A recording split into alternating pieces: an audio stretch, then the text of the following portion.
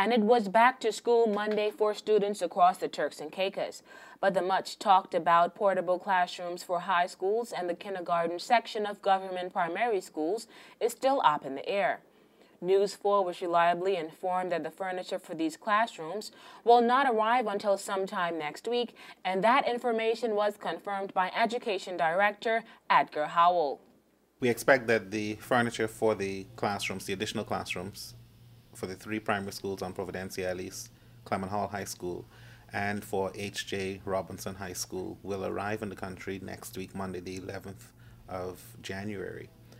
Now the situation with the government schools is in the preschool department on Providenciales. It was last August the Department of Education decided to keep preschoolers out of school until January 4th, 2010, when the containerized classes were promised to be ready. But with no furniture, the classes are still not ready, and preschoolers were forced to sit on the floor. In the class full to capacity, some stood while others had to find room behind a teacher's desk.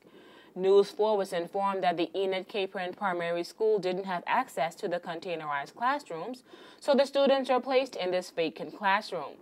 But when confronted with that information, Director of Education Edgar Howell said the situation at the Enid Capron Primary School will soon be solved. At the Enid Capron Primary School, because of some of the adjustments that they wanted to make there, the students will be in, I think they're reporting tomorrow for full school.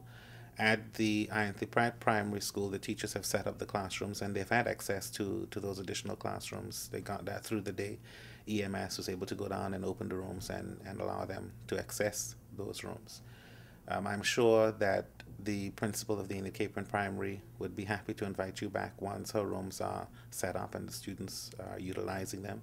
And that would be the case for the Ozita Jolly Primary as well.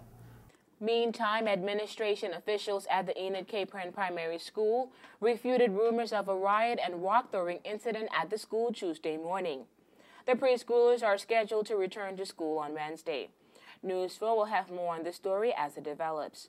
For WIV4 News, I'm Takara Bain.